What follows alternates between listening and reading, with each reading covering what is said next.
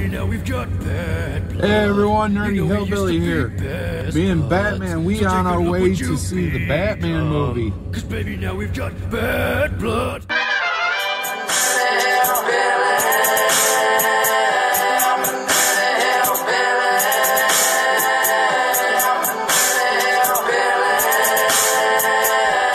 Alright guys, we went to FYE.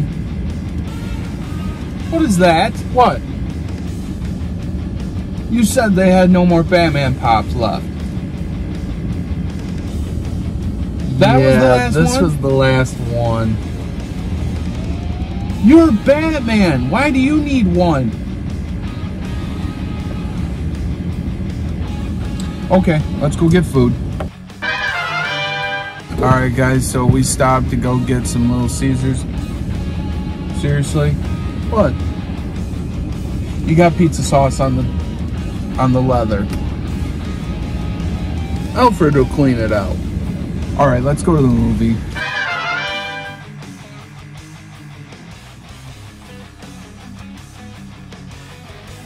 The Nerdy Hillbilly had to get the Batman cowl popcorn bucket. Let's check it out. Alright guys, I just got out of the movie and you're probably wondering what happened to Batman. Well, quarter way through the movie, he gets up and says, "Josh, there's been a death in my family. I will see you later." And I'm a good friend. I'm not going to crowbar my way through his personal life, so we'll talk later. But Batman, if you're watching this right now, I will not be robbing you out of a review. Alright, so here we go. I thought the movie was fantastic. It was a refreshing new way to tell a Batman story.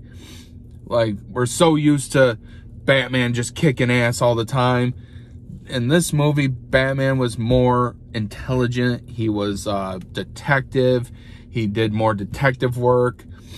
It was so refreshing. And then the chemistry between him and Catwoman was so awesome because it reminds me of like the 66 Batman relationship mixed with the Arkham video game vibe of the relationship they have.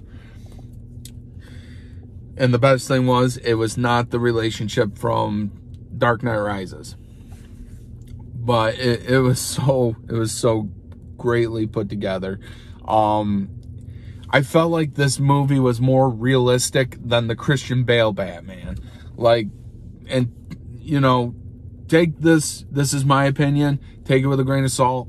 I believe this movie was more realistic than Christian Bale's Batman. As much as I love Christian Bale, he's a great actor. I love American Psycho. But this movie, it was so good. And I think to everyone that was so, you know, because I was a naysayer at one point about, no, Robert Pattinson can't be Batman. He's a sparkly little bitch. You know what? I put that aside.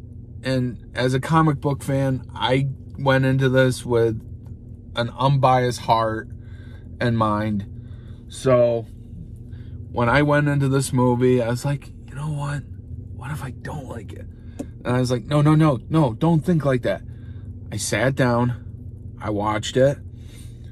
Oh my word, I am glad I gave it a shot because it was so mind-blowing how good this movie was. I'm gonna give it a 9 out of 10.